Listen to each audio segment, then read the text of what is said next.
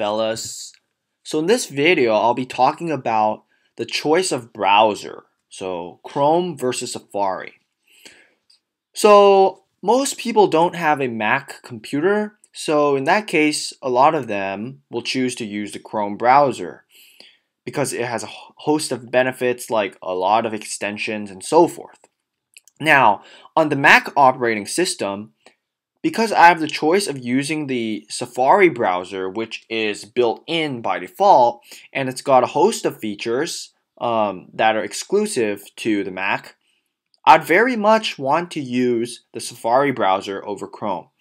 Number one, it's faster, and number two, it's got this reader view so that if you're reading some article, you can click on this reader view button on the top, and you can easily browse through the article without seeing any of the ads. So you can just focus on the text at hand and the pictures at hand. You don't need to worry about the distractions. So this is a benefit. I know on Chrome you can have this as well, but on Chrome you would have to install some third-party extension and the reader view would not be as smooth. Alright, also if you're using the Safari, another benefit is that you can launch the reading list, and the articles that you save will be synced between your phone and your computer, assuming you have an iPhone. So that's the benefit. But other than that, mostly Chrome has the benefits. So, I mean, in this video, I'll just show you how I replicate most of the features on Chrome here on the Safari browser. Okay, let's go. Alright, so one of the features that Chrome has that you may not notice you'll have on Safari is that on Chrome you can install an extension called the full page screenshot, and it'll screenshot the entire page. So like this entire article from top to bottom, it'll basically screenshot the whole entire thing. Now in Safari, this can be done if you do the Option Command I, or you can click Inspect Element. And here in the HTML, you simply go up to the top where it says HTML, select it, right click, and click Capture Screenshot. Alright, I'm not going to actually do it, but just click Capture Screenshot, it'll capture screenshot. Alright, so what are the other benefits that are available on Chrome that I'm trying to replicate on Safari? Well, let's look at the extensions that I have installed. Alright, so down here, this one is called User Scripts. User Scripts, what it allows you to do is to inject JavaScript and CSS into web pages. On Chrome, there's an extension called User JavaScript and CSS, which basically does the same thing. Now, let's talk about the next one called Translate Web for Safari. This is the equivalent of Google Translate on Chrome. So on Google Chrome, if you're reading some website that's in Chinese or in Spanish or in some language, you will have the option to, I think, right click or go up at the top somewhere to change the language to translate it to English. On Safari, there's this extension that does it. And by the way, you can find this Translate Web for Safari extension inside of the App Store. However, it's going to cost you like $1 or $2 in the App Store. And if you don't want to pay for this one, this app, you can simply go into GitHub, and in GitHub, you can download this app for free. Because the situation is like this.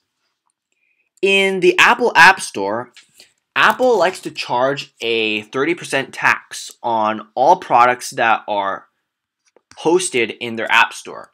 And the people that host the app in the App Store are not allowed to talk about the apps that you can get the app somewhere else. So if you download the release directly from the source code or directly on GitHub, you can get this extension for free.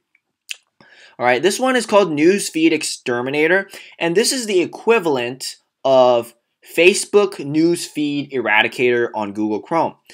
What this extension does when you enable it is that on your Facebook wall, it's going to replace your default newsfeed with a quote. So if you find your Facebook newsfeed distracting, all you have to do is to enable this extension, and instead of seeing your Facebook newsfeed, you're going to see a quote from Confucius or from Mark Twain or from whoever, and it'll be a lot more minimalistic and a lot less distracting. All right. And this extension is called Image Finder for Safari. So this is equivalent to the Google Chrome reverse image search. If you don't know, sorry about my voice crack, but on Google Chrome, if there's, say, some picture like this guy, if you right click on the picture in the Google Chrome browser, there's an option to reverse image search to see where this image comes from, right? So you can tell Google, hey, where did this picture come from? And it'll pull up the original website that showed this picture. All right. And so on Safari, the equivalent to that is called the Image Finder for Safari extension, and you can find this on the App Store, and it's free also. Also, you can find it on GitHub where it is open source.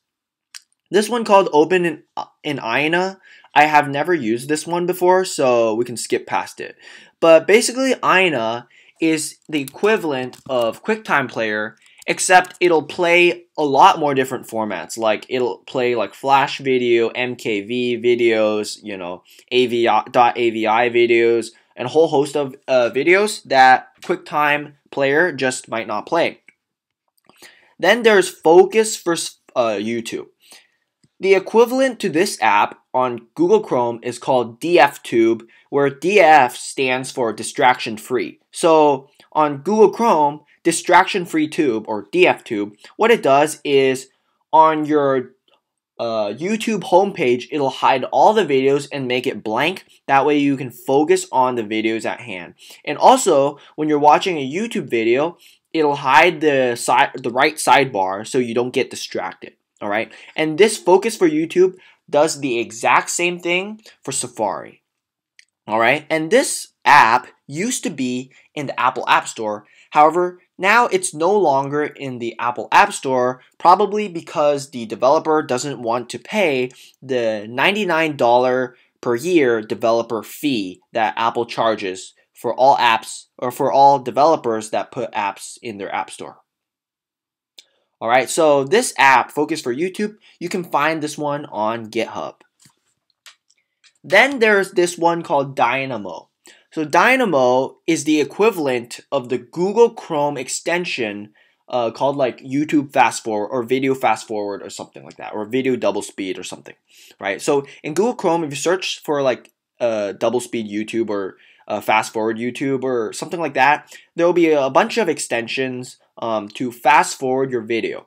All right, and Dynamo does the same thing. If you press the F button, it'll make the video go faster. If you press the S button, it'll make the video go slower. So you can make your videos double speed. And this Dynamo doesn't have to work for YouTube. It works for other sites as well, like Vimeo and other websites. All right, and this is called the next one. Okay. This one's called DuckDuckGo, and DuckDuckGo has two here, but basically what it does is if you enable this extension, which I will not do, but if you do enable this extension, this DuckDuckGo privacy extension is available on Google Chrome as well.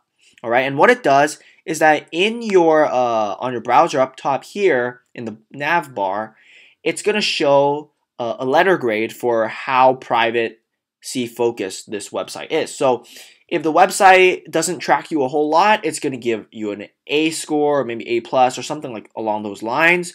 If the website is google.com, for example, it's going to give you a letter grade of a D, or it's going to give the website a letter grade of D because it tracks you a whole lot. Some websites track you a little bit, so they get a B. Some track you more, they get a C, but it gives you a letter grade. And the higher the letter grade, the less the website tracks you. All right. And now the next one is called Dark Reader. This one is free on Google Chrome, but it is not free on the App Store, the Mac App Store. So naturally, if you have this one here, it's going to cost you money It's around $5-ish. And what this one does is that it allows you to make the website go into dark mode. So if you click on the extension and you toggle it on, I have a shortcut for toggling it on, but basically if you toggle it on, then it'll make the entire website go dark. Pretty cool, huh? All right. Now let's go back up here.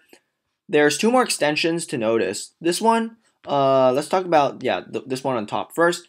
It's called AdBlock Pro. So what AdBlock Pro does is it'll block ads. On YouTube, not on YouTube, on Google Chrome, there are a bunch of different ad blockers as well. There's like AdBlock, there's like Ghostery, there's a bunch of blockers on Google Chrome. I will not go into those, but this is the one I use in particular for YouTube. Yeah, so if you're watching this video and there are no ads, well, yeah, that makes sense. Look, I would be a hypocrite if I'm telling you to block ads on YouTube, yet I'm putting up ads. Oh, but, monetization. All right, whatever. Let's cover a different topic, and this one, it's called AdGuard Custom. So AdGuard is another extension you can install in the App Store. Chrome has this one as well, but basically I use this one called AdGuard Custom, and basically I have a filter list that allows you to filter out certain thing. Okay, I'll go into it in detail, all right? So basically what this does is that I'm going to go into, what is it called? Yeah, AdGuard, I believe. AdGuard for Safari. So let's open this up. I'll show you exactly what it does because it's pretty difficult to explain, all right? So I have over here in user rules, I'm blocking out duckduckgo.com .youtube pause overlay .youtube scroll min. And what the heck is this? Well, what this does here is I'm going to block the YouTube overlay because any time you watch a YouTube video on some other service, I like to use DuckDuckGo. So on DuckDuckGo, if I search up some video, all right, so I'm going to search up a video, there's going to be no overlay, right? So let me play the video. So he's talking about a video. I'm going to click pause. When I pause, you notice there's no overlay right here, right? Nothing, no overlay. So there's nothing blocking me, right? So this is really good. If, for example, I am to disable this AdGuard Custom right here, then it'll be problematic because when I watch some video, say I watch this video, there's going to be this more videos pop-up that's really, really annoying. So that's why I have it there. And this is particularly useful when I am watching like LeetCode tutorials or something, right? So Huahua LeetCode, all right? So say I'm watching some video on LeetCode, and he's going over how to do the LeetCode problem, and he's like talking about his stuff, and I want to look at his code, so I pause the video, and then this annoying pop-up pops up. And sometimes when you click the X, you're like, haha, there's no pop-up anymore. You play it again, and then you pause the video again, it pops up. This video, or with the YouTube overlay, for more videos, related videos, you have to click the X like 3 times, 5 times or something before it actually persists and never pops up again for this particular video. You open up another video and you pause the video, it's going to pop up the overlay again. So that's why I have AdGuard Custom right here to block the related videos. That way, with it enabled, see I enabled it here, I can watch the video and I can pause it at any point and not get the distracting related videos popping up and blocking the screen. So that is pretty sweet. Alright, so that pretty much covers it for the extensions right here. Alright, so let's go into the details about the extensions. Alright, I know this video is long, but I find it to be very informative, and I hope it can help you as well. So let's quit this. Alright, so let's talk in detail today about the user scripts Safari extension. Now, everything I show you in this video involving user scripts, recall that you can do the same thing in Google Chrome if you install the Chrome extension called User JavaScript and CSS. Okay, so here is the user scripts icon. I can click on it and it'll show me the different the scripts that I inject into the website. So I have 2 CSS that can get injected and 3 JavaScripts that I inject. And there's a plus icon here where I can add new CSS and new JavaScript. All right, so let's go over these in detail. All right, so first off, let's look at this one. It's called LeetCode Hide Subscriptions to Unlock. All right, so what am I talking about? Well, if I go to leetcode.com, right, and I go to problems, right, this is where I do my LeetCode stuff. You'll notice that right now everything looks really nice and pretty, but if right here I have this feature disabled and I reload the LeetCode, this is how it would look like for most people, right? There's this lock icon here where it says subscribe to LeetCode Premium in order to unlock. Now at this point I have not paid for LeetCode Premium. I will probably pay for LeetCode Premium once I do some more problems once I do some more problems, but at this point I will not subscribe to LeetCode Premium just yet. And so with all these lock icons that if I click on, it'll tell me to subscribe to LeetCode Premium, but I just find them distracting. So that's why I have this script right here that allows me to hide the subscribe to unlock. And basically, when I reload the page, it'll hide all the problems that have a lock on it. Now on Google Chrome, you can do similar. You don't have to inject a custom JavaScript. In Google Chrome, you can just find an extension called just search up LeetCode Hide Locks or LeetCode Hide Premium or something like that. There's plenty of LeetCode Google Chrome extensions, and it'll help you hide the problems. All right, and if you want to see the code itself, I'm going to click on this and show you. This is the code that I use to block the subscribe to unlock. All right, so now let's talk about another one. So what about this one? Copywriting course, edit any website. So this one, you can find it over here on the copywritingcourse.com. So this guy, Neville, he's a professional copywriter, and he teaches people to write copy marketing teaches people how to write ads and stuff. So he basically says that if you use this JavaScript code right here, which it's the same as the code right here, it allows you to edit any website. All right. So right now you can't edit the website, but all you got to do is to toggle this edit any website on, enabling this JavaScript. And all you can do, and now you can just say you can edit this website. All you have to do is reload. All right, I reloaded it, and then I can just say this is how to edit any cool website directly from your browser. This happens in 2020, and this will, instead of be by Neville, it'll be by productivity career, right? So you can edit any website as long as you have this JavaScript enabled. So I'm going to disable it for now. All right. Now let's go to the top and talk about the disable video for DuckDuckGo.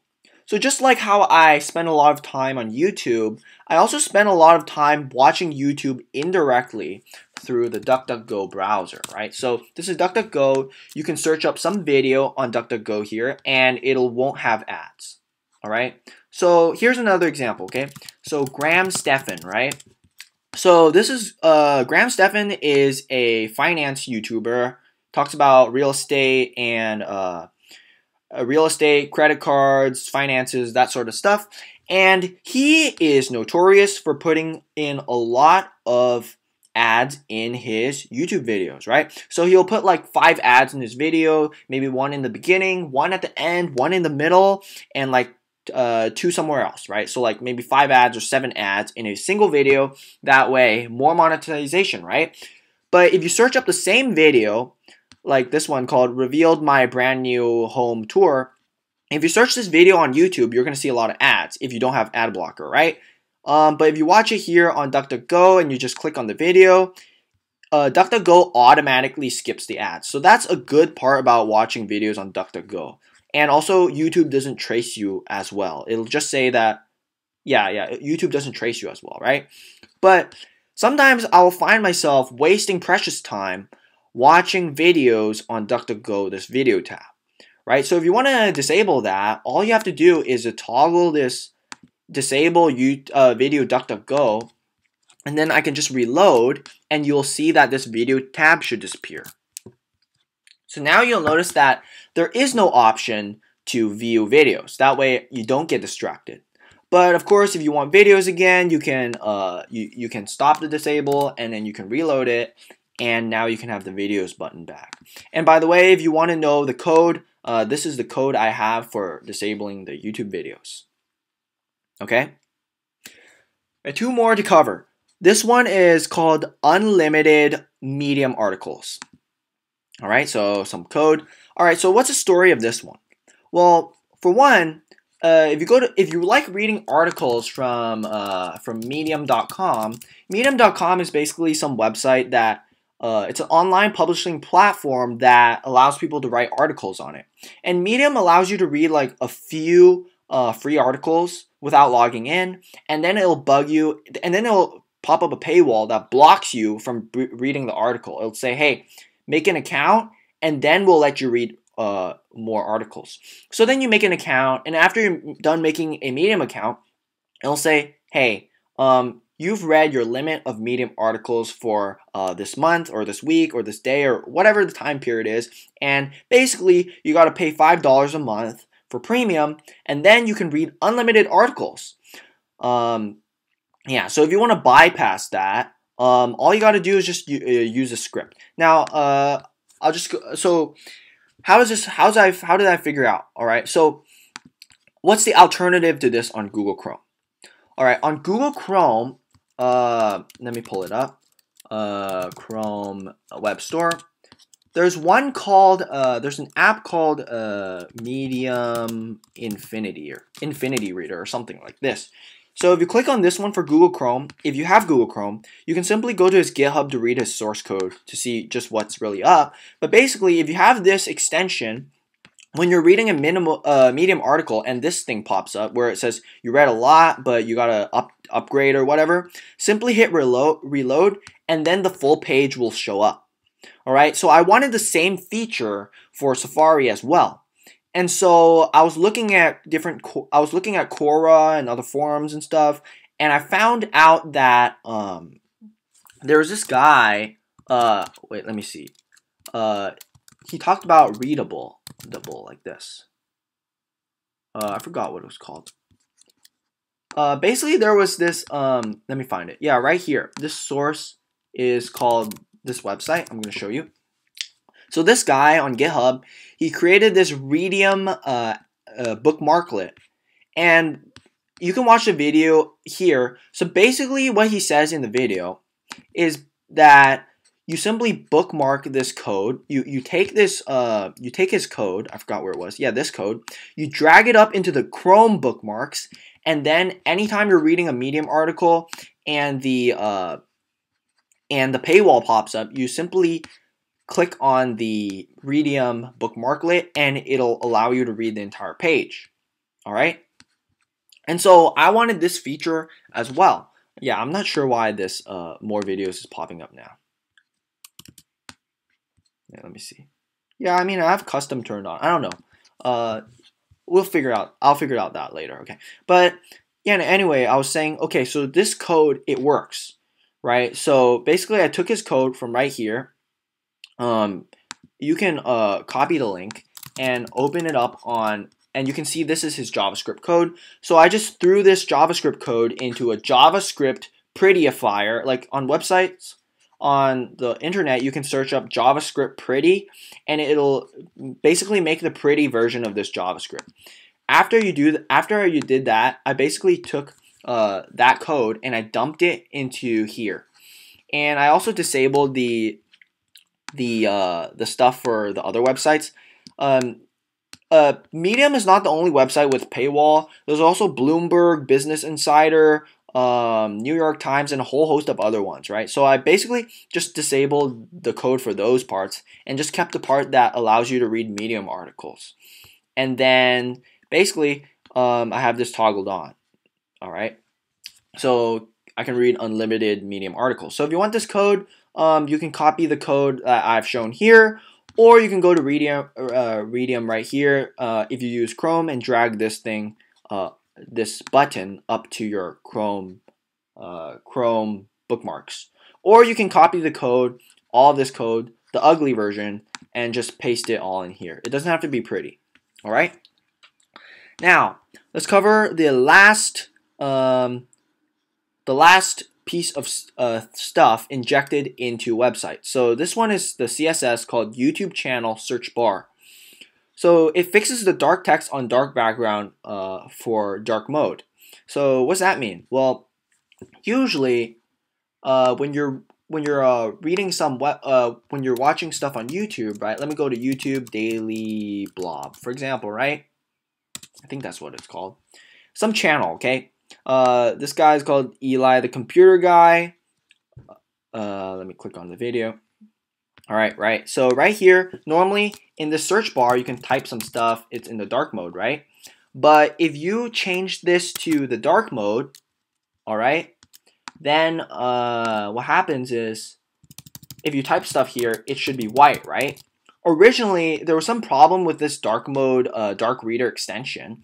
And what will happen is the text over here that I'm typing, the DDDD right here, this text, instead of being white, it would be black. And black on black background looks pretty hard to read. So that's why I added this code bit right here that says if the dark theme is turned on for macOS, then all you got to do is change the text color to white so that it's white text on a black background. All right, and so that's how it works. All right, that'll be all for this video. I hope you liked it. If you liked it, leave a like and subscribe. The usual gist. But anyway, that'll be all. I hope you got something out of it, and yeah, that's it. Bye. Or how do I say bye in a better way? All right. Yeah.